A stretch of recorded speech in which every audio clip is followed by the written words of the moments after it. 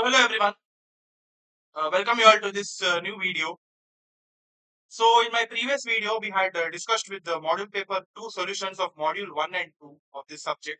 So I'm going to continue with the questions now without wasting much time. Again, those who have not watched those previous videos, go and watch it. It will be available in our channel.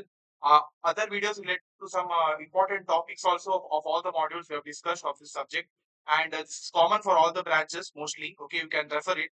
These questions you can refer it as very important ones. Okay, yeah. Let us continue with the questions now. From module 3, the first question is 5A. Discuss the design registration update procedure of patent by using a flowchart. Okay, we are going to discuss the complete design registration procedure of a patent. Okay, the design registration is the process of protecting the visual appearance of a product, including its shape, configuration, pattern, and ornamentation.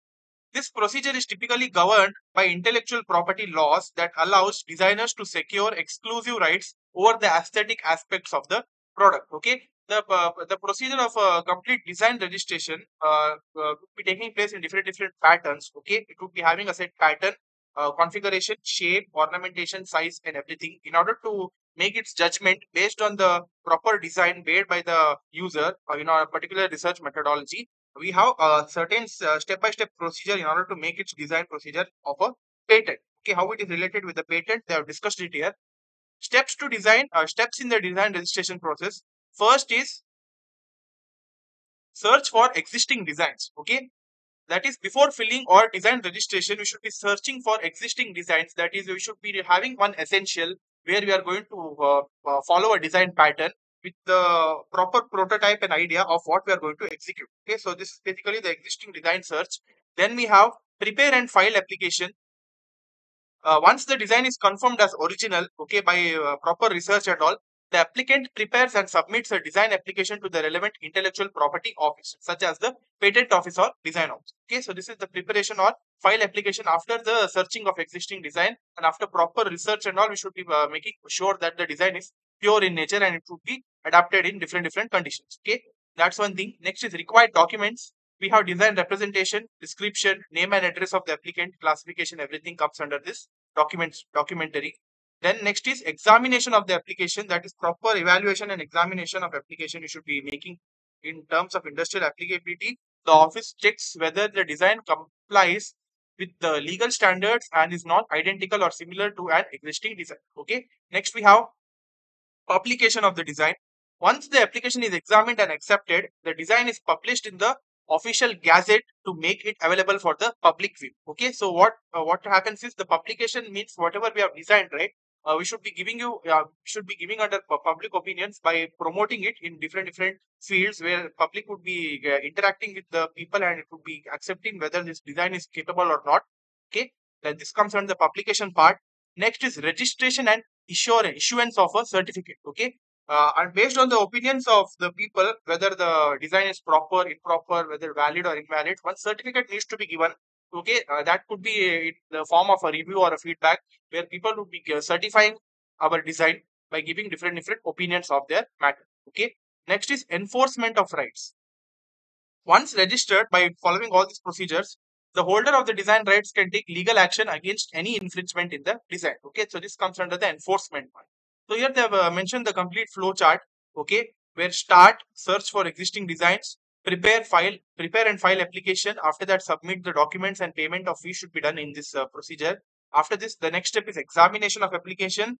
Is the design acceptable? Okay, if it is not acceptable, then the rejection would be taking place and it would be ending, and again we should be starting from here. Okay, so this could be again like this here. See, from end be coming again to the start point here. If it is acceptable, if it is not acceptable, if it is acceptable, then the publication would be done. After that, wait for opposition period, that is opposition. If we don't have any opposition of what our design is, then we should be proceeding. If we have the opposition, again, if opposition is yes, we should be resolving the opposition and then proceed. Okay, if we don't have any opposition, then come directly to this step here. Then we should be registration and certificate issuance, enforcement, then end. Okay, so this is a complete flow chart of this design registration procedure. Okay, go through it, very important. Explanation of the complete flow chart is given here step by step of each steps. Whatever I've told you, right? The complete explanation.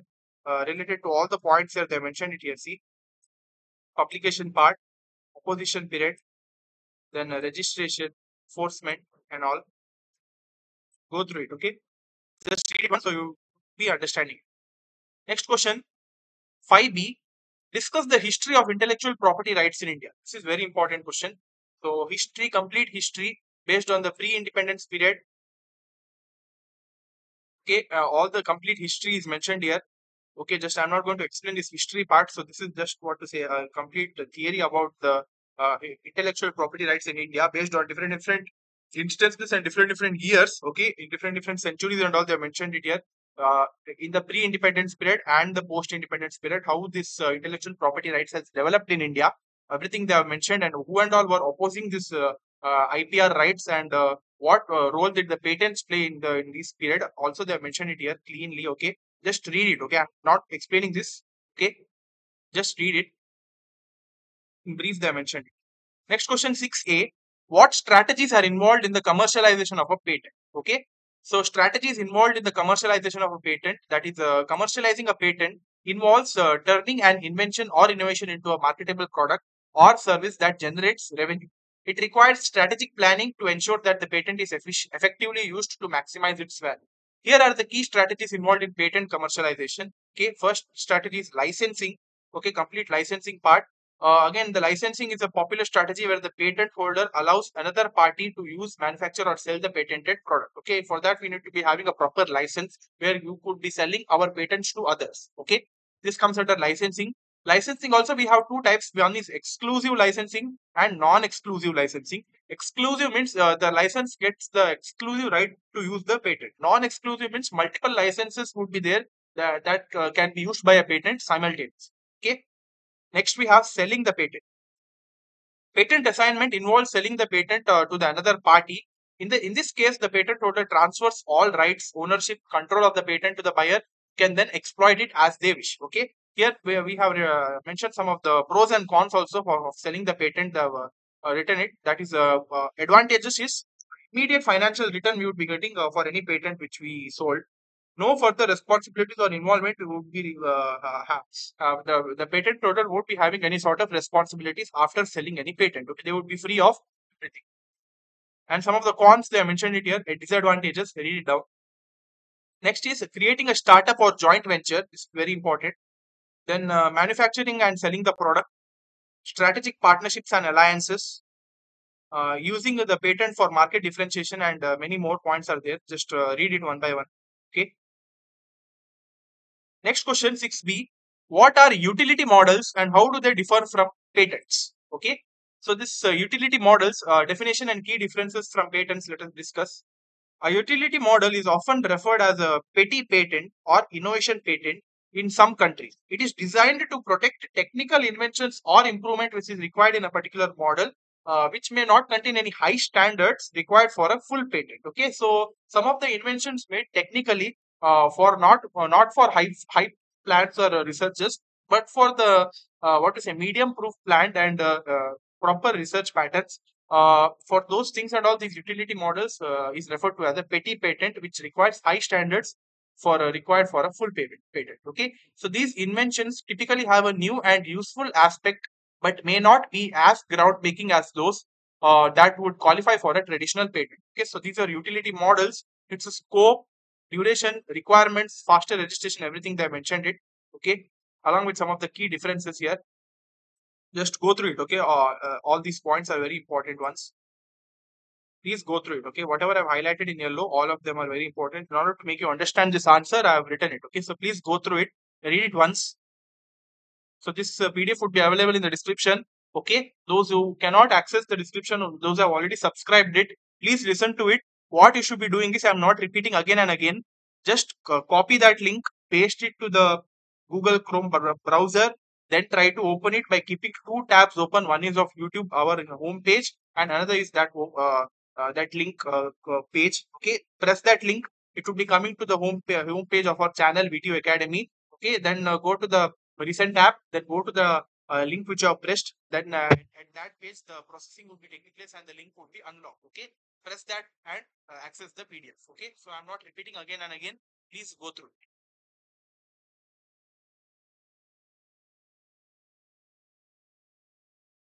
Yeah, so let us discuss with some of the solutions of module 4 as well in this video only. Okay. 7a, explain the process of copyright registration and what are the benefits for the copyright holders. Okay. The complete procedure of a copyright registration, they have mentioned it here. The process of copyright registration. The copyright registration is the process through which the creator of an original work formally registers it with the relevant government authority, granting them legal recognition and protection of their work. The process varies by country but generally follows a similar structure. Below is the step-by-step process for copyright registration. Okay. So in order to register for any copyright, these are the following steps here. First is eligibility of the copyright. Okay.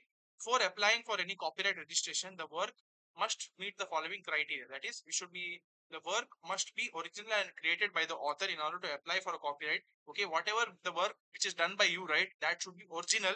It should not be copied by others. You yourself should be not copying by others in order to apply for any copyright. Okay, whatever content you make, it should be original. Then only you can apply for any copyright registration. Next is application form submission. The copyright registration process typically involves submitting an application form to the relevant copyright office. This application includes the name of the author and the title of the work. Next, we have submission of copy of the work, then payment of fees, examination of application, all of them with the explanation I have mentioned it here. Go through it. Issuance of copyright certificate, record keeping and public access. Okay, along with some of the benefits I have mentioned here. Benefits is not required. Go through all of them in a detailed manner. Okay, so this is the flow chart of steps involved.